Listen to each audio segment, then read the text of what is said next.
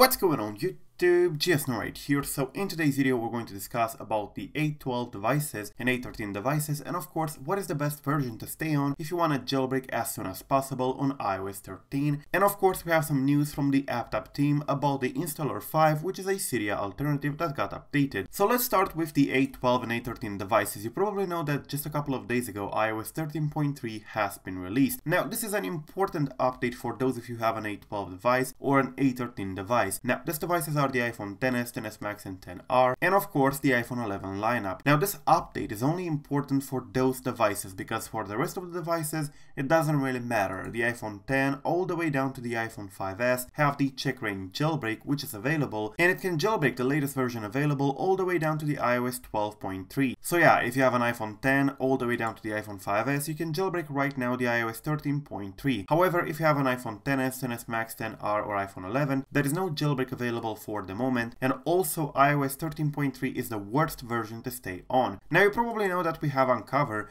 which is currently updated to work on iOS 12.4.1, even though in here it says 12.4, all the way down to the iOS 11, and this one also includes A12 devices, when the CheckRa1n Jailbreak never included A12 devices, and it will never include A12 devices because the exploit that is based on, which is basically the Checkmate Secure Room exploit, is not available for the A12 devices. So the only alternative for you remains the Uncover if you have a newer device, and this one will be updated when we get a TFP0 exploit. But when we will get a TFP0 exploit for those devices? Well, you see, when we get one for those devices, it's probably going to be available for the iPhone X and lower as well, but it's not going to be necessary for those. However, the update that has been released by Apple on December 10 is actually very important. As you probably know, there are two kernel vulnerabilities in here, which are the first one CVE 2019-8833 by Ian Beer of Google Project Zero, and this one says in here an application may be able to execute arbitrary code with kernel privileges, and it says it's available on iPhone 6s and later, which means that your iPhone XS, XS Max, XR and 11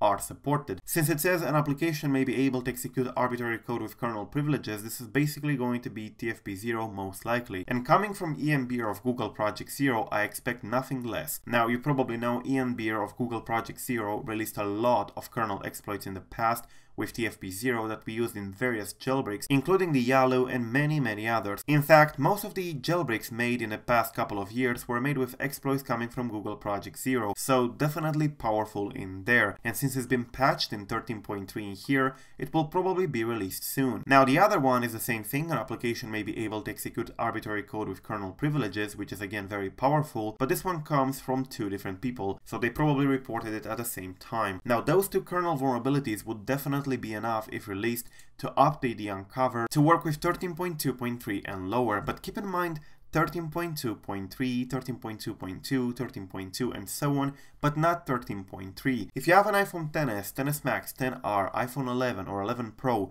downgrade right now to iOS 13.2.3 while it's still signed, because iOS 13.3.1 beta has already been released today and it's available for the registered developers, which means that iOS 13.3 will soon be the one and only. And if you're running 13.3, you will not be able to jailbreak once one of these exploits gets released. So this is actually very important. The ones in here are very likely usable to update the Uncover and get a proper jailbreak on iOS 13 for the A12 and A13 devices. So as I said, your best bet will be to stay on 13.2.3 or lower, which will be supported by these vulnerabilities when they get released. Now for those of you interested in AppTapp's installer, they posted an update today. They said, quote, installer 5 RC7 is now available for our beta testers on Discord. This release includes language support, speed and stability improvements, and you can see the entire changelog in here on their forum if you're interested in it. It says in here other changes, and it does fix a crash and many other things, so it's definitely an important update if you are one of the people who are using the beta.